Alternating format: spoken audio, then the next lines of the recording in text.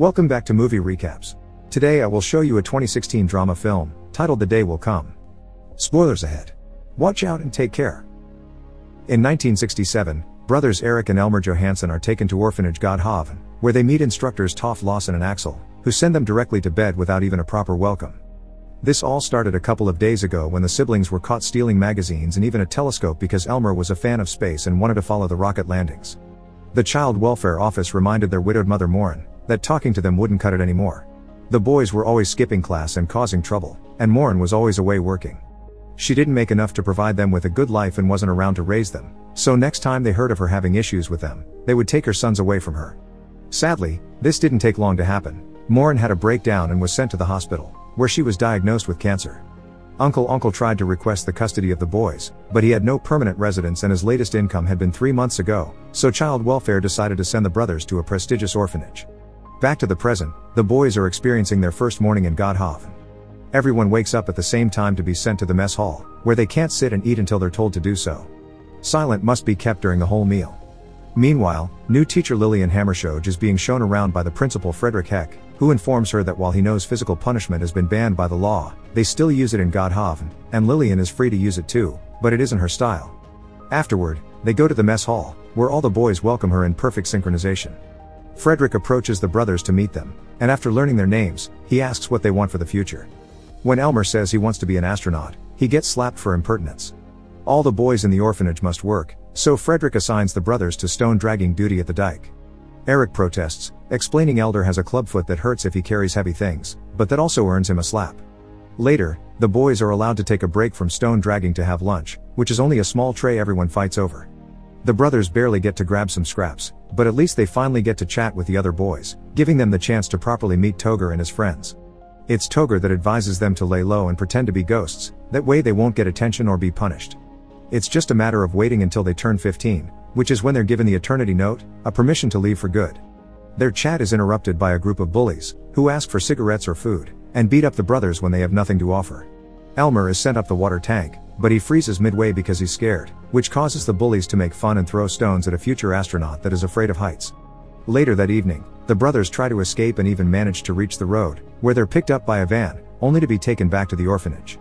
Everyone in town is scared of Godhavn, so they don't dare do anything against their principal's wishes. As punishment for escaping, Frederick allows every boy in the orphanage to take a turn at slapping both brothers. Lillian sees what's going on, but isn't capable of doing anything about it except taking care of their wounds afterward. When they go to bed, Eric convinces Elmer to be a ghost from now on. Weeks pass and the brothers do their best to get used to the routine, but it isn't easy. Elmer keeps falling asleep in class and his clubfoot hurts every day. When Eric finds some chocolate in the trash and gives it to him to help with the pain, Elmer decides to share it with Toger and his friends, gaining their trust. They also begin noticing how during the nights Axel is on watch duty, he would take a boy with him to his room. One morning, Toff discovers Elmer has wetted the bed. As punishment, he's sent to stand on a bucket outside while only wearing his underpants and holding the wet sheets. He must stand there until the sheet dries, freezing his bones. Afterward, he's sent to the doctor, who declares him healthy except for the clubfoot and the urination problem, so he gives 2 pills to deal with it. The bullies started to ask them for more things for being a P-boy, so the other boys, feeling grateful for the chocolate, share some cigarettes with them to get the bullies off their backs. But the urination problem won't go away, even when they increase the dose. In fact, it makes Elmer dizzy and sleepy. After he falls asleep during class multiple times, Lillian checks his notebook and notices Elmer hasn't been taking notes. She also notices he has a second notebook where he has written personal things she believes he copied from some book. When he denies it, she makes him read it for the whole class, making her realize this is some sort of diary where he talks about what's happening to him but twisted into a poetic fantasy of being an astronaut. This turns out to be a good thing for Elmer. Now that Lillian, who is in charge of sorting the orphanage's mail, has seen what he can do, she takes the opportunity to name him the mailboy, in charge of picking up the mailbag in town and bringing it to her so they can sort it together while they read the newspaper and listen to music. Now he has a task to keep him busy and his mind sharp. Elmer doesn't wet his bed anymore. It's during one of these afternoons spent together that he learns Lillian never got the chance to marry and have kids, so after a failed relationship, she decided to teach kids instead. That same day the brothers also get a letter from their mother, who tells them she's undergoing special treatment and their uncle is taking care of her. When they ask Toger what he got, he tosses his letter at them, explaining his father writes exactly the same thing every year. He even recites it as Elmer reads, knowing it's just excuses for why he won't visit on Christmas. But what hurts him the most is that his father never takes at least a second to tell him about his sister.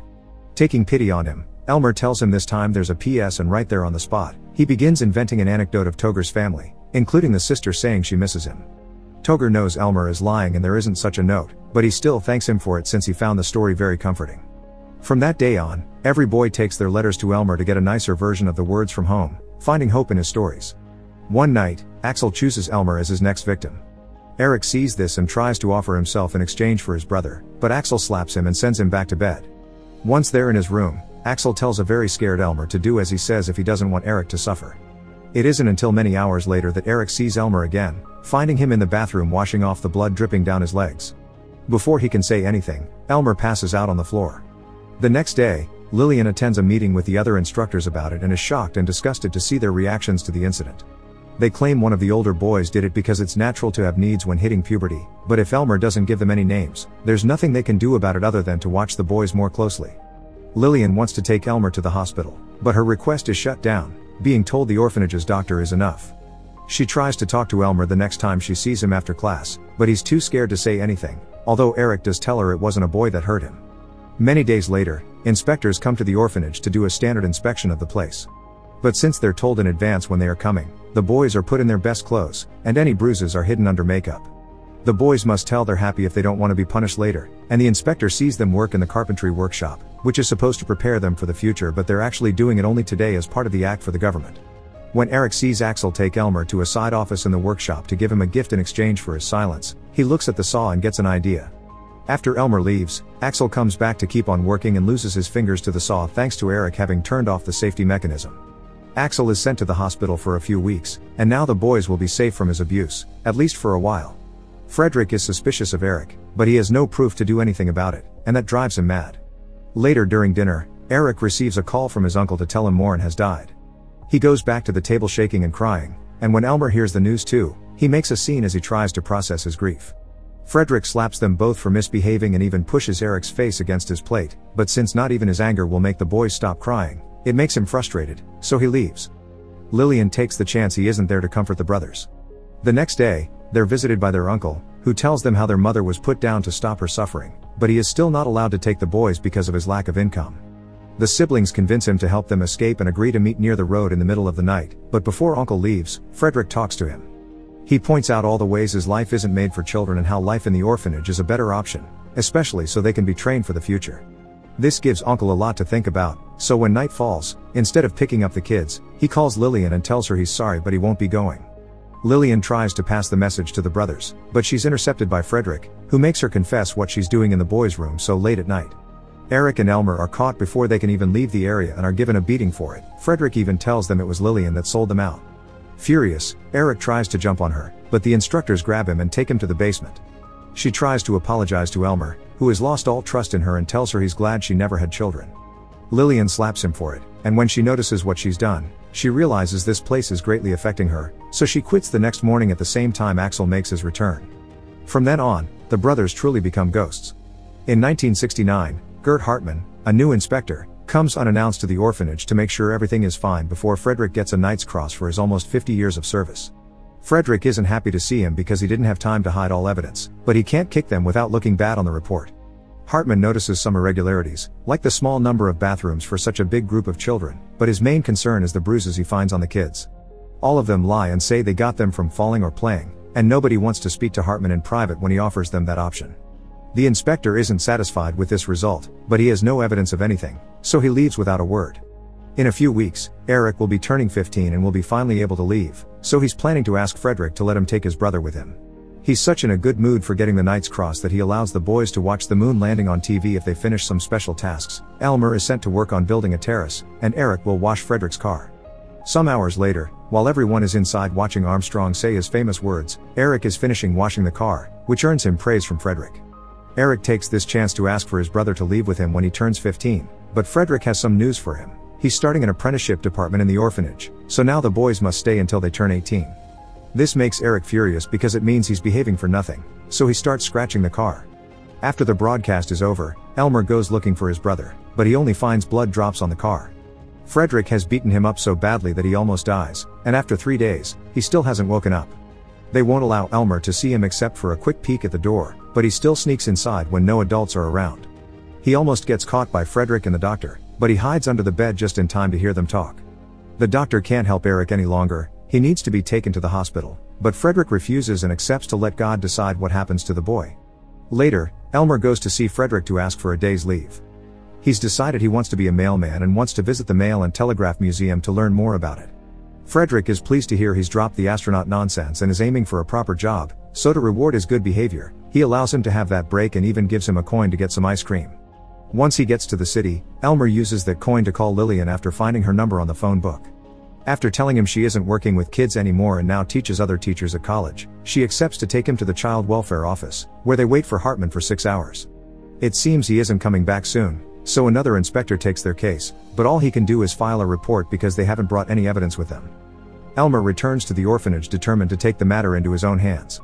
Toger and his friends are also trying to plan something to help Eric, but Elmer tells them to wait for him outside while he visits Axel. He convinces the man that he's there to spend the night together, so while Axel is distracted, Elmer steals his keys and locks him up in his room. After visiting Eric to say goodbye just in case something happens to him, he makes an astronaut costume out of a box and foil paper, then takes a hammer and takes it outside to start destroying Frederick's car while the other boys cheer for him.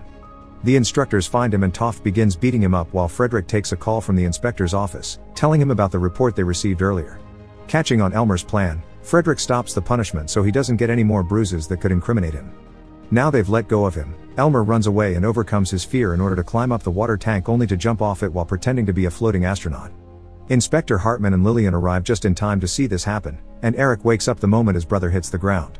Both siblings are taken to the hospital and watched over by Lillian, who is relieved to hear from the doctor that it will take a while for them to recover but they'll survive. Many days later, when they're feeling better, Lillian takes Elmer to the orphanage, where he asks Frederick for his and Eric's eternity notes. Since the inspectors are there doing a thorough investigation, Frederick has no choice but to give Elmer the notes without protest. Elmer says goodbye to all the boys before leaving. Encouraged by his bravery, the next time Hartman asks them if they want to tell him anything, Toger raises his hand, and all the other boys soon do the same. As Lillian leaves with their brothers in the car, they see Toger running after them to wave at them, the only way he can show his gratitude for what Elmer's accomplished. Make sure to subscribe and turn on notifications so you can watch more videos like this. Thanks for watching.